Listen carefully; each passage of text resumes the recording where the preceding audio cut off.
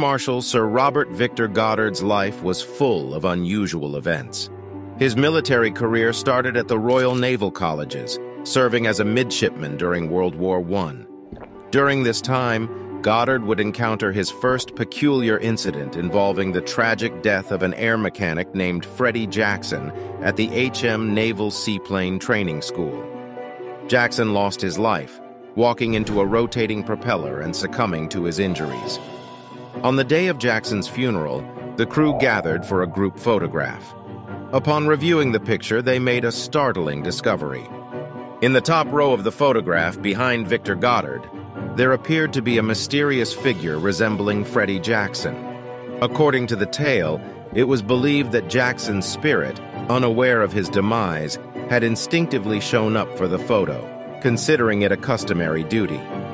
Some sources even suggest that the location of the photograph was the same place where Jackson had met his tragic fate. In 1935, Goddard would encounter his next life enigma while conducting a reconnaissance mission over Drem Air Force Base, an inactive airbase in Edinburgh, Scotland. Upon arrival, he discovered the airfield in a state of disrepair, with grass penetrating through cracks in the tarmac and even cattle grazing on the grounds. Later that same day, while flying his biplane in heavy rain, Goddard encountered difficulties and decided to return to the Drem Air Force Base for better navigation. According to his account, the storm engulfed his surroundings in peculiar colored clouds that somehow transported him into the future. Emerging from the clouds, Goddard described still flying over the Drem airfield, but to his astonishment, the airfield had transformed into a modern and operational base with new, bright yellow airplanes. He also noticed personnel in unfamiliar uniforms and even saw a mechanic who appeared to acknowledge his presence. Confused by what he was witnessing, Goddard quickly left the area and returned to his original flight path. As the storm dissipated, the airbase reverted back to its original abandoned state. Remarkably, 4 years later, with the outbreak of World War II, the Drem Airfield Base was repaired and reinstated for active service. Furthermore, a notable change occurred, as the previously silver-painted RAF planes were now adorned in a striking yellow hue as Goddard described years earlier. Goddard's story intrigued many, while some skeptics questioned the authenticity of his account. In 1943, Victor Goddard was assigned in Asia as the Southeast Asian Command, where he would encounter his third supernatural encounter. During a party in Shanghai in January 1946, Goddard claimed to have witnessed a clairvoyant experience involving another officer.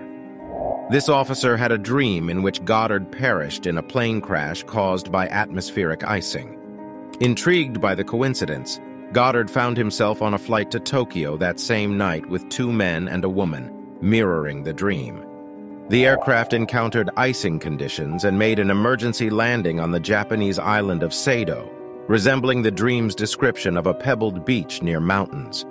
Fortunately, nobody was injured in the actual incident, unlike in the dream. This story was later published in the Saturday Evening Post in May 1951, and it inspired the 1955 film The Night My Number Came Up. After retiring in 1951, Goddard dedicated much of his time to the Rican Trust, an organization promoting spiritual education that he helped establish in 1971. This endeavor deepened his belief in the reality of the spirit world. Additionally, he delved into the investigation and lecturing on the subject of flying saucers, expressing his views on UFOs during a talk at Caxton Hall in London in 1969, defending the idea of the paraphysical hypothesis.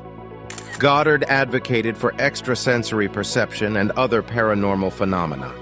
Goddard's story intrigued many, and it has been discussed in books and articles about time travel and unexplained phenomena.